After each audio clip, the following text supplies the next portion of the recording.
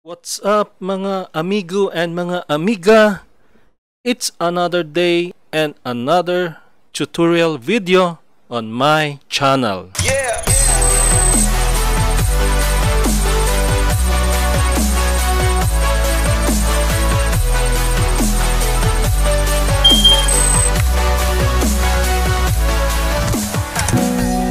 So by the way guys, nasira yung modem namin dito sa bahay. That was last 2 days ago, and then the PLDT technical team respond to our request because we don't have internet since yesterday.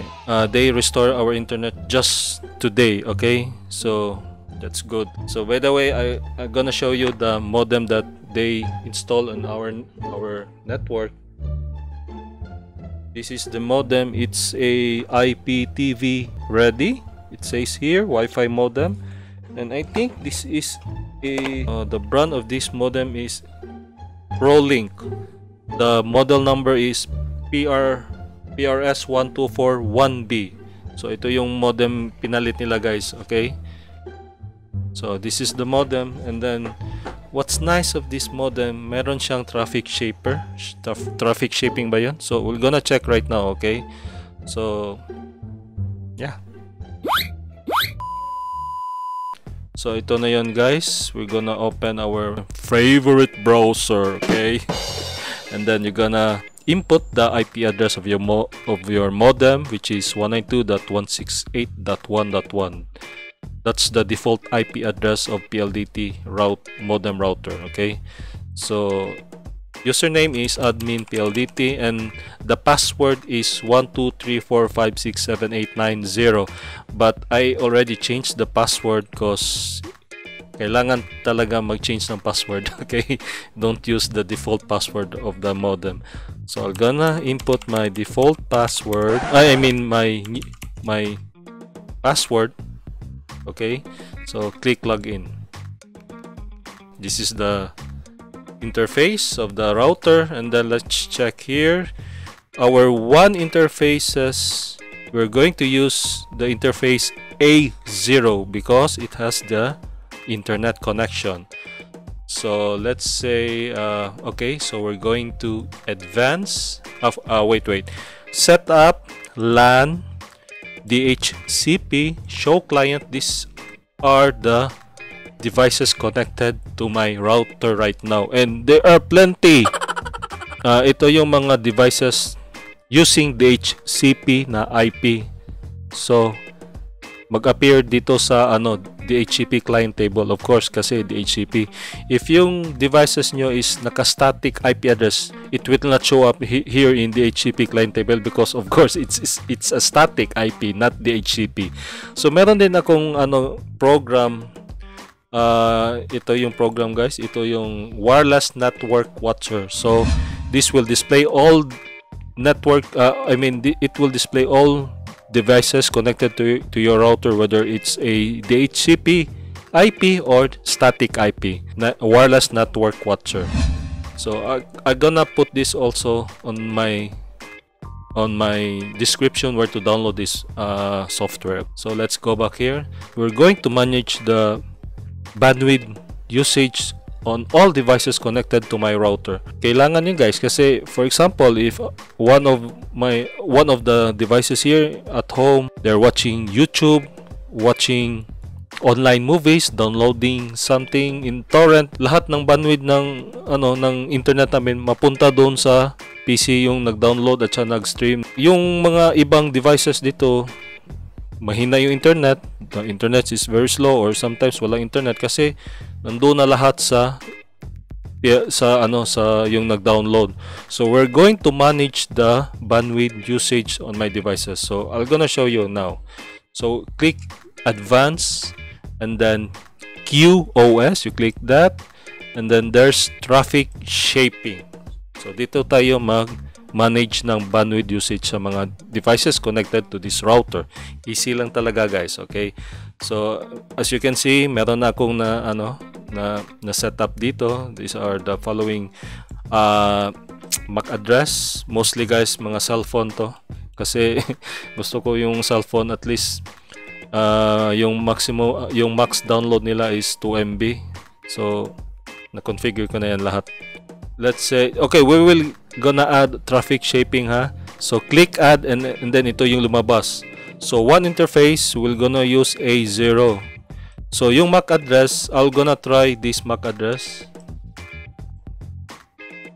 Gonna copy and then gonna paste it here. Okay. So ito yung MAC address na i-manage natin yung bandwidth usage niya, which is this PC, okay, this desktop. So we're going here, up floor. Up floor means this is the minimum upload speed.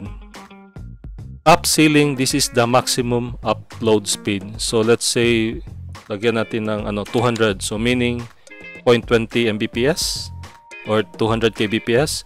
So up ceiling, lagyan natin ng 1000 or 1 Mbps.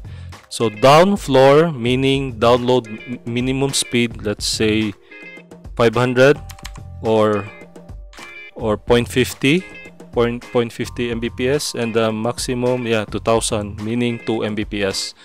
So click apply. Ayun, na-save na, and then save and apply. So that's it. We already add a device on our traffic shaping configuration. Madali lang, di ba? So remember guys, we assign this desktop at least 2 Mbps yung maximum download speed niya. Okay? So we will test it using speed test kung tama ba yung na-configure ko na 2 Mbps lang talaga yung maximum download speed niya. So okay, let's click go. Let's speed test. Hindi pa rin gumagana. Oh my god. I will going to reboot the router. So we're going to go to maintenance, reboot, and then reboot. Okay, so please wait for 62, 61, 60 seconds, and so on and so forth. So let's wait. We will gonna balance all devices para pantay-pantay lahat yung usage ng bandwidth sa router na yon. Okay, this is very nice, no, to have on your router na meron siyang traffic shaping. Traffic shaper ba yun? So whatever. So okay, so we're gonna speed test again. So let's try if 2 MB ba talaga yung download speed niya to this desktop.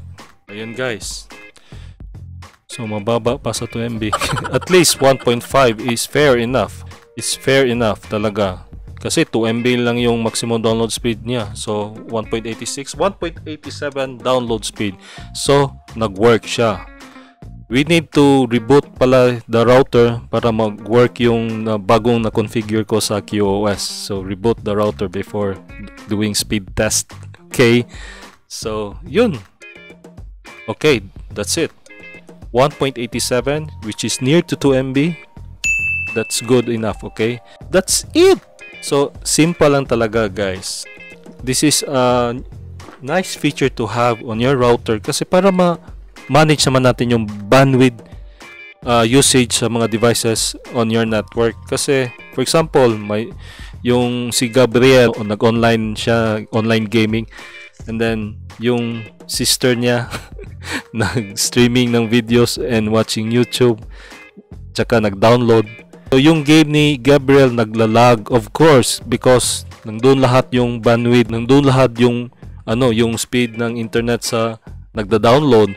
So that's why guys, you can manage the bandwidth usage on the devices using this feature. Okay, so it's very nice and it's so useful talaga, especially guys if you have lots of devices connected to your router and you have only 5 Mbps, the maximum download speed that ISP gave you. So you need this feature para hindi maglalag lahat devices, yung ibang devices sa network mo. So it's very simple, di ba? So again guys, thank you for watching this video and give me a thumbs up if you like this video. If you're new, subscribe ka na naman, okay? Subscribe to my channel and you can click that notification icon so that if I have new upload, parang uy, merong bagong na-upload si Pepero, so better check it out. So it's like that, okay? So click that notification icon on my channel. So thank you guys, and see you on my next video soon, okay?